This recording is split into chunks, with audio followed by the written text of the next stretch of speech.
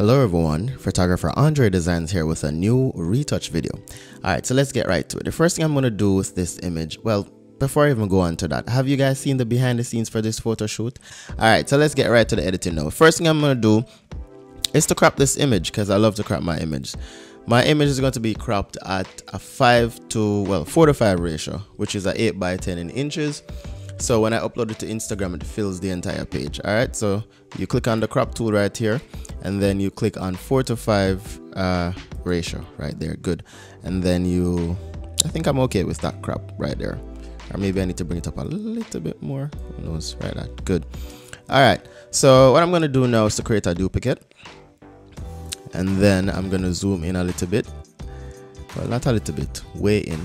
And I'm going to be removing all the blemishes from the skin. So I'm going to press J on the keyboard for the patch tool because the patch tool is what I like using. And I'm just going to remove everything that I don't want from the model's skin. Oh, another tip as well. When you're doing bikini shoots, you could ask the model not to wear any deodorant. If she's going to wear it, ensure that it's I don't want to say clear deodorant. I don't remember the word. Yeah. But you have some deodorant that, you know, isn't white.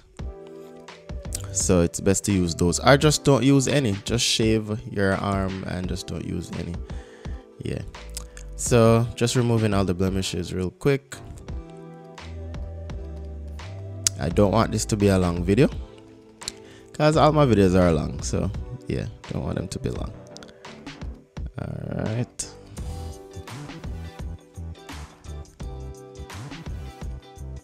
Just like that. Good.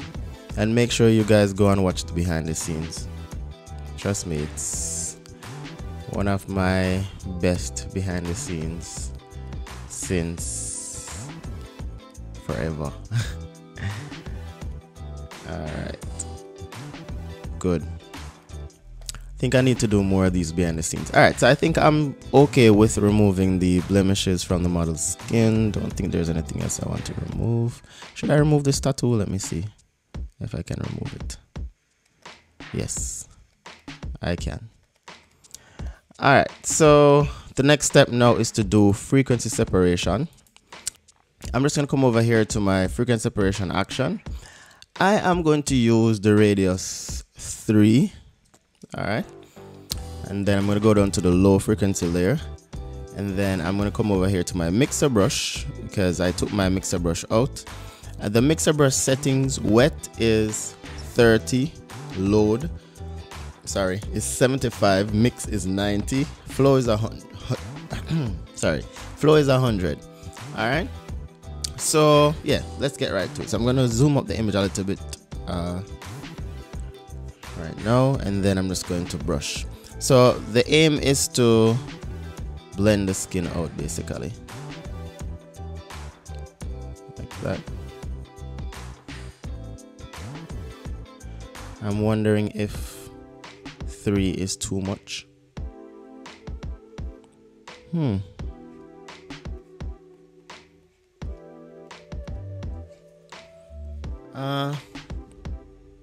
I'm gonna try 6, see what it looks like. So frequency separation again, 6.4. I'm gonna leave it at 6.4 and see what it looks like because I want the skin to look as realistic as best as possible. So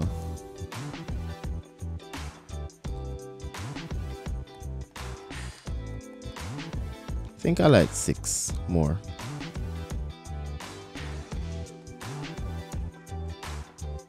So what I'm doing, I'm taking the bright area, I'm mixing from the bright area to the dark area to lighten up the dark areas basically.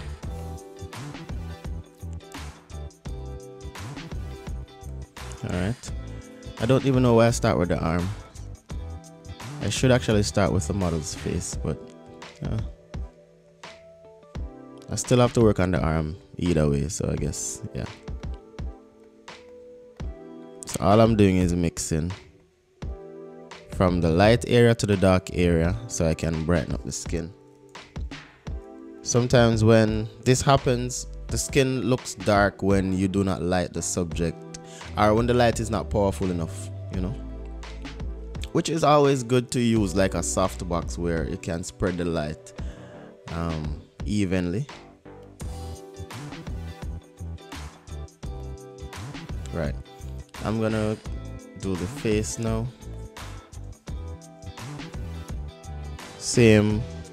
Doing the same thing from the bright to the dark area, just to blend it out. Alright.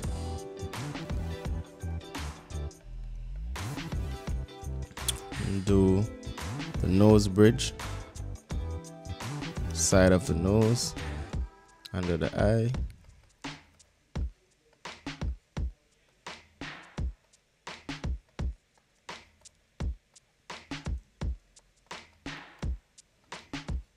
Okay, I think I may have to use the, what do they call this again? The patch tool to remove some more stuff. I'm gonna go to the high frequency layer and remove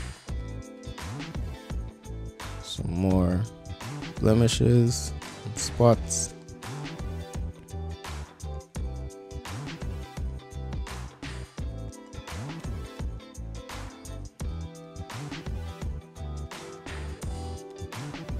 Alright, that looks good. Don't think I need to do anything else. So these are moles, beauty spots, so I don't need to remove those. Alright, so I'm gonna go back to the frequency separation again, and then I'm gonna do the chest.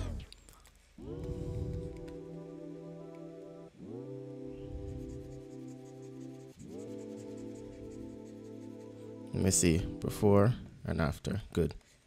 Sometimes when you're using a mixer brush, you might think that nothing is happening, but trust me, it's doing something.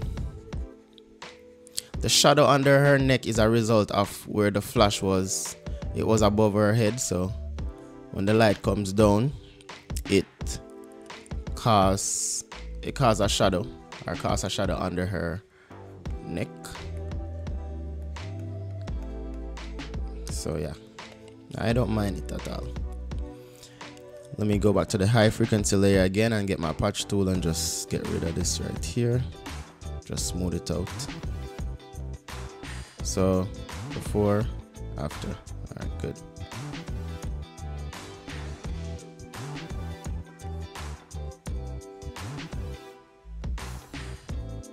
Sometimes it's good for you to zoom in so you can remove some smaller blemishes from the skin. Alright, so let me go out and then do some more frequency separation. Sometimes it's best for you to create a new frequency separation action each time you're doing a different section of the body, you know, just in case you may go overboard and you want to delete one of the layers. So you know what, I'm gonna do it now. So I'm gonna create a new one. I'm gonna create a new layer first and then delete this one and then go to frequency separation again. I'm still going to use radius 6.4 and then I'm going to do her belly.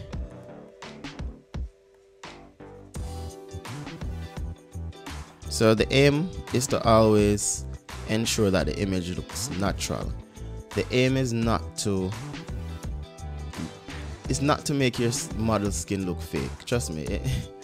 I mean, back in the days I used to do that, but not anymore. It makes no sense, to be honest. So that looks as natural as possible to me. So all I'm doing, one straight line going down with the mixer brush. One straight line going down and blend out everything. One straight line going down.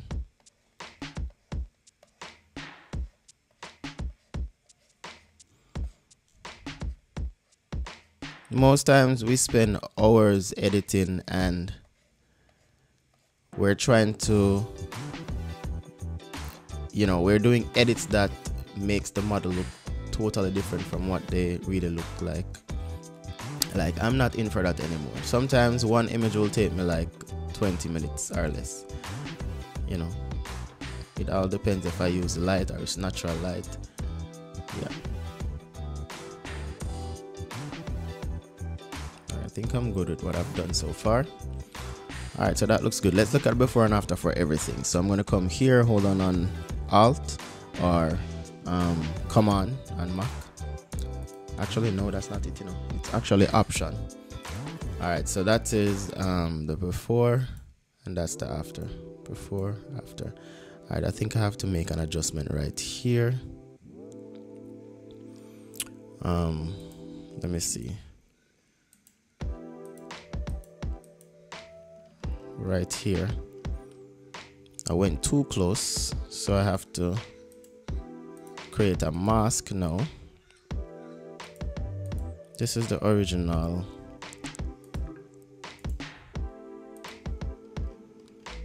I have to bring the original to the top, which is this one, which is why it's best for you to not do everything on one layer, because trust me, you're gonna make mistakes and you can't adjust it if you merge all the layers or do everything on one layer. So I'm going to hold on, I think it's Option. Good. And then I'm just gonna paint back this section and get my brush. Brush flow is at 100%. I'm gonna put it at 72% for the flow. And I'm just gonna brush right here. Just like that. Good.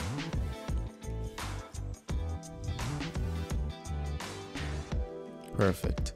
Now I'm going to get I'm gonna create a new layer. I'm just gonna brush right here a little bit. So I'm gonna press I on the keyboard for the eyedrop tool. I'm gonna sample right there. I'm gonna press B on the keyboard for the brush and put my flow at 1%. And I'm just gonna paint right here. Just trying to blend out everything, you know? Just a little bit. Alright, before, after. Yeah, I think I'm okay with that. Now I'm gonna create a new layer. And then I'm going to use my patch tool and just blend it out a little bit more by just doing this.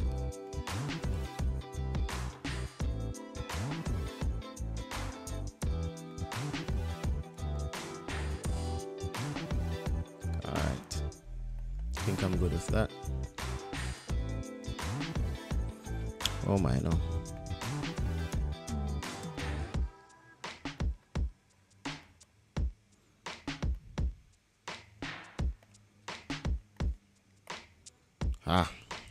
Go back. All right, I think I'm good with that. I'm just gonna do another frequency separation again and just blend out everything. So you have to delete the frequency separation action that you've created, layer that you've created before, to do another one, because you're gonna have problems. I don't know how to create it so it doesn't give problems.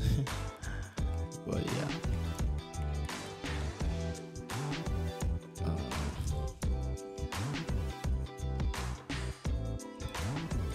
Let me just lower the opacity on this one a little bit. So right there, good. So I'm done with that. Now the next step is to do what now? I'm gonna do some dodge and burning. So I'm gonna put everything in a folder or a group. I'm gonna do dodge first.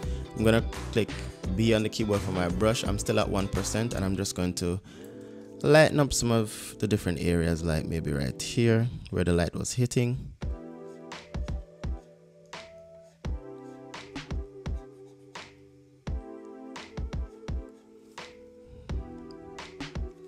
Alright, some areas of the skin is a little bit dark, so I want to kind of lighten it up a little bit.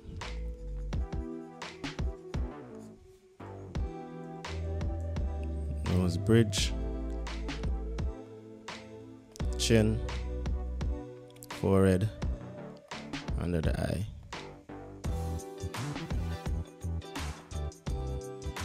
Alright, I think I want to do here as well, and here.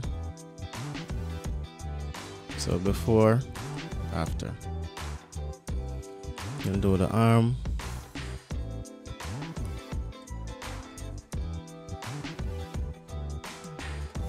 So anywhere that I see has light, I'm just gonna apply some more to it. And sometimes some sections of the skin that is dark, you want to brighten it as well.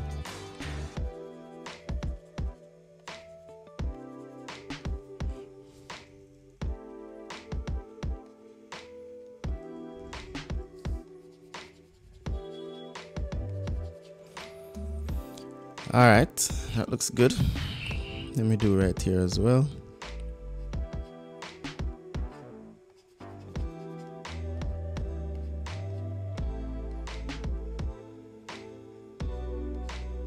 Nice. I could do some burning as well. Let me start with the face. It's gonna burn right here because I think it's too bright. Burn the side, side, side, side. Yeah, I think I'm okay with that.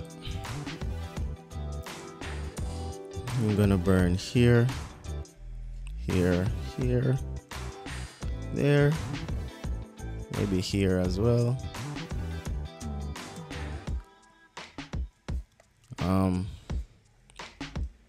Maybe here. And here and here. So I think I'm done. I'm gonna do some color grading now. Wait, what's happening here? I think I want to brighten here a little bit, so I'm gonna go back down to the dodge. Still on my brush, gonna brighten here a little bit.